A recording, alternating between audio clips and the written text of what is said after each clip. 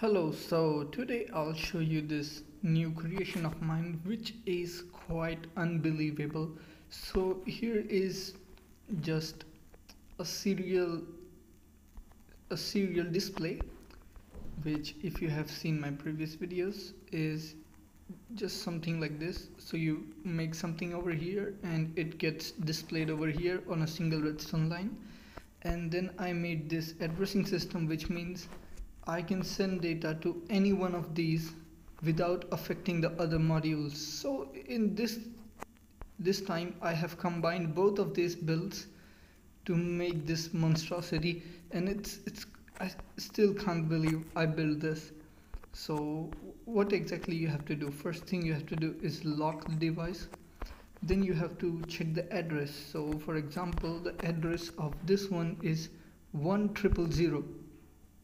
So let me just do that.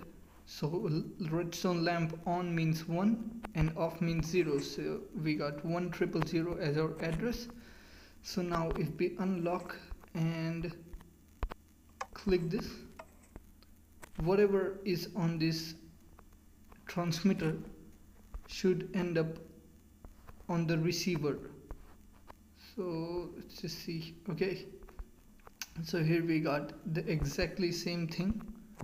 You can see the corner pixels are on, so that's not a glitch. I have kept the corner pixels on. So let's just turn off the pixels at the corner, and now this time let's try it with a different address.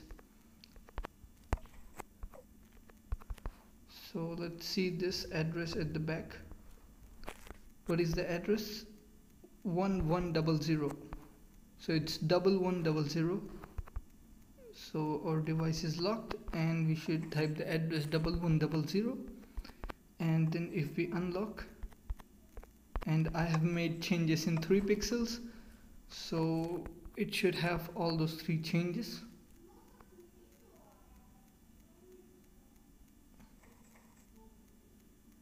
Okay, as you can see, this time we don't have the 3 corner pixels which we had in this one. So now let's try another address. So let's just try this one. It's 1001.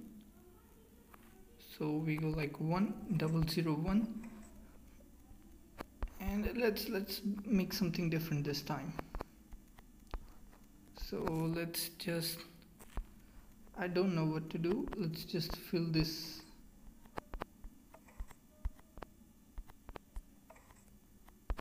Let's just do something, because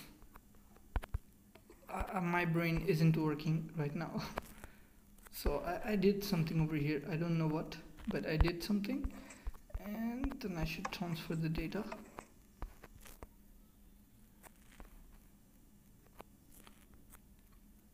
And it should all,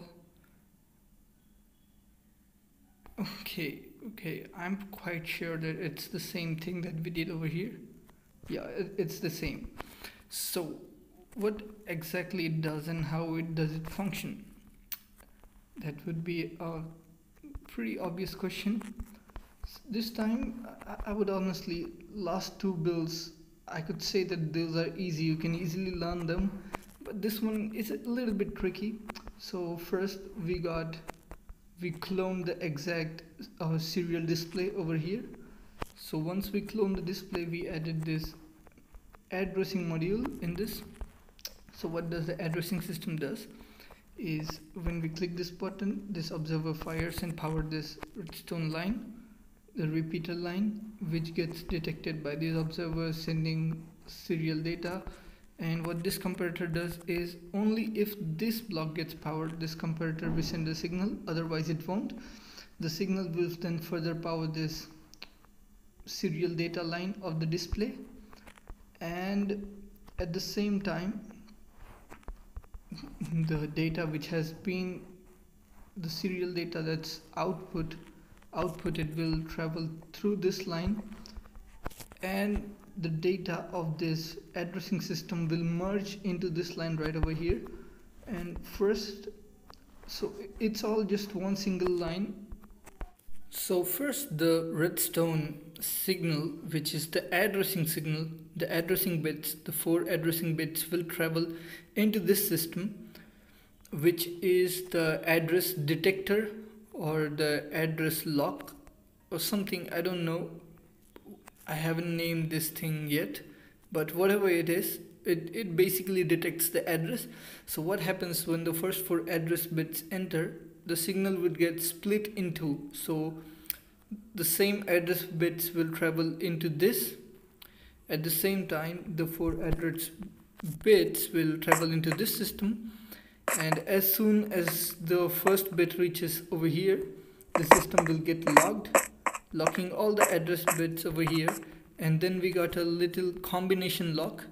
So this combination lock detects if the address is correct. If the address is correct, this combination lock will power off this redstone line, powering off this piston, pulling this block back. So this is like a combination lock door, but this door isn't for a player or mob. This door is for data. So if the combination is right, if the address is right, the combination lock will open the door that allows data to flow. So once the data starts flowing, it will go up over here just like my previous system, and then it will get detected just like I showed you in my previous video, the same function. After that, the function is absolutely the same.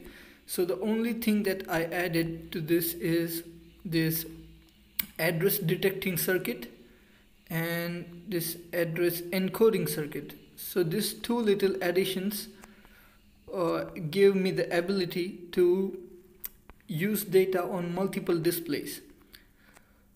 And the great thing is I'm currently using 9 displays because I don't want any of the display to get out of my render distance and basically not function.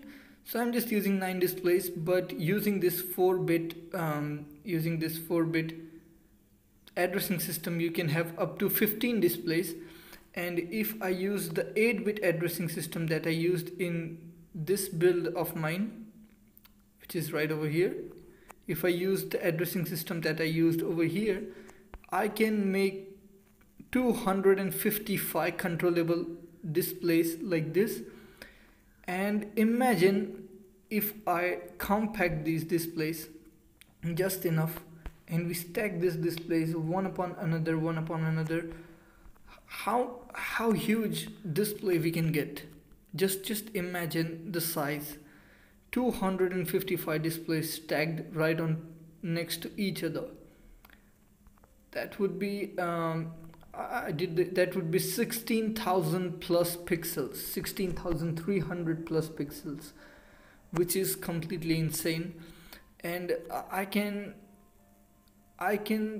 say that I will absolutely try to do something like that, but not so soon, because I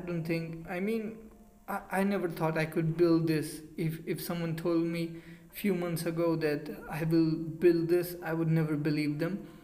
But here I am with this absolutely crazy thing.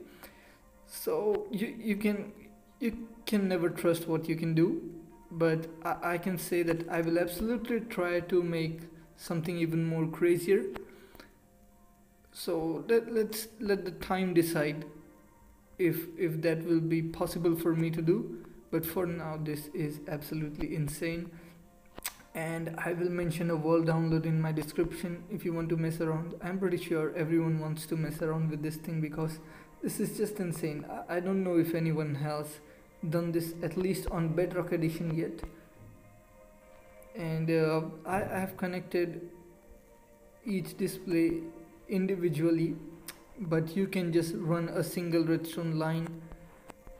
No need to split the lines. But this just makes the system ever so slightly faster, just few ticks faster.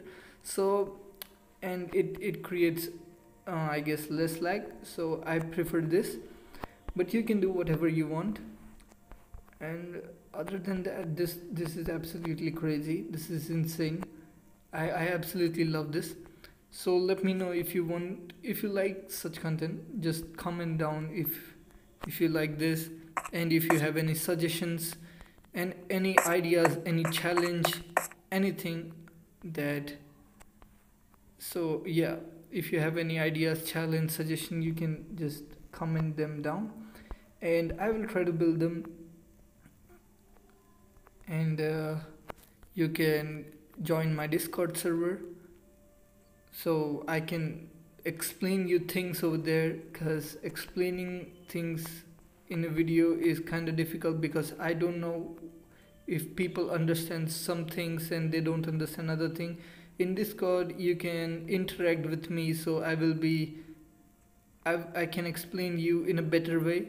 So everyone needs a different explanation, so it would be a lot easier on Discord. So if you want to learn how these things function and how to build them, how to design them, just join the Discord server. It is currently a lot empty, but that doesn't matter as long as you want to learn, because I will interact with you. And so world download will be in description. You can try this build out, and I have mentioned the addresses to each display over here, so you have to just go over there and make sure you lock this system first, because if you don't, it will need a cooldown before you can send data.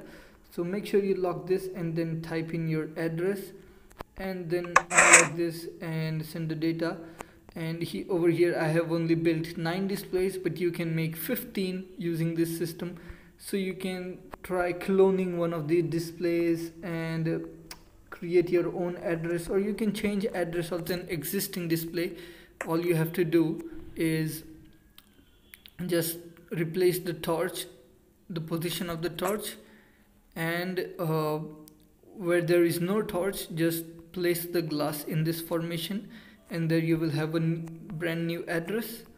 So yeah, that's it for today, I guess. And make sure you subscribe, because I'll try my best to keep making this type of contraptions. I absolutely enjoy this. And yeah, that's it, I guess.